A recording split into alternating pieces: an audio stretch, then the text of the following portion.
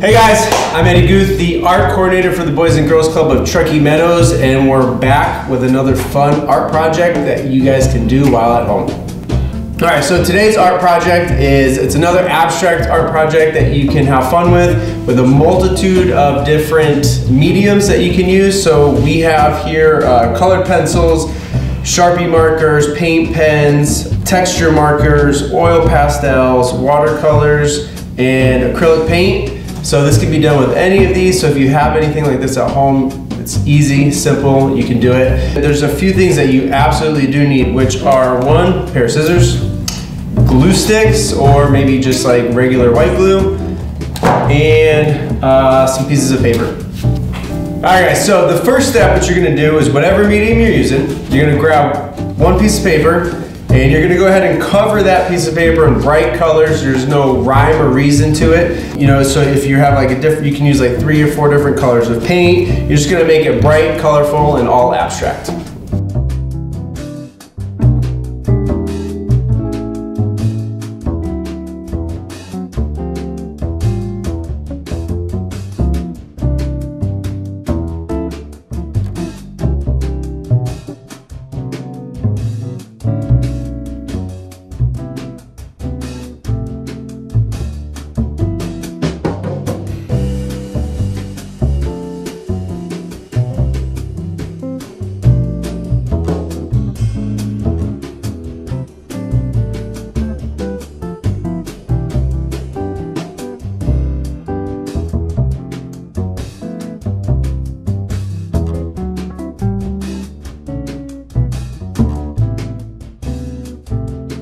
Alright, so now that you have your either one paper or two, we all did 2 here covered.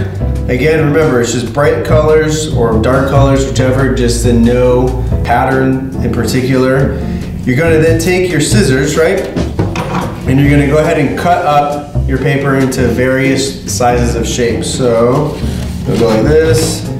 I went ahead and cut this little square out, but you're going to go ahead and cut up either your one paper or both papers and just cut it up into various different shapes and sizes. And you'll then take your glue stick or a glue bottle and you will take another piece of paper and you're going to go ahead and glue it down to the other piece of paper, mixing and matching all of your shapes, creating a new piece. So go ahead and get started and we'll see you in a second.